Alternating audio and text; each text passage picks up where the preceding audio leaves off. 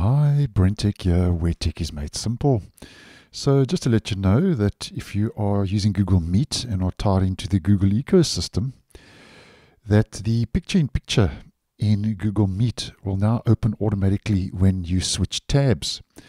So if you have ever lost your video screen after switching to another tab, apparently now Google has resolved this in an update to Google Meet. So basically what will happen, and as we can see, picture-in-picture mode will now automatically trigger when you switch tabs during a meeting, where previously, as mentioned, you had to manually turn off this feature during a meeting. And this update, they say, will help ensure your meeting stays visible and accessible if you need to switch tabs to take notes, view meeting-related documents, and more. And just on a side note, though, that the picture-in-picture is only available with Google Chrome on a computer, so just take note of that.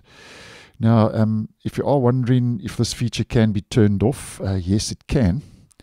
And if you just head to the next image provided from that announcement, Google says you can turn off the automatic trigger. You just look for the view site information icon in your Chrome URL bar, and then you toggle the automatic picture-in-picture setting to off. So basically that's how you will be able to turn this feature off, so it will be optional.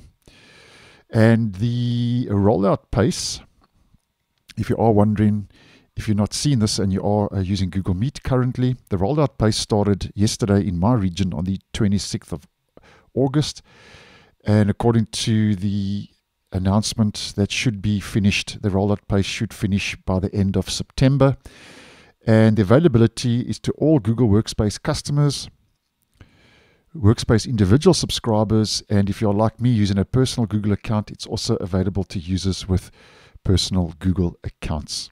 So thanks for watching, and I'll see you in the next one.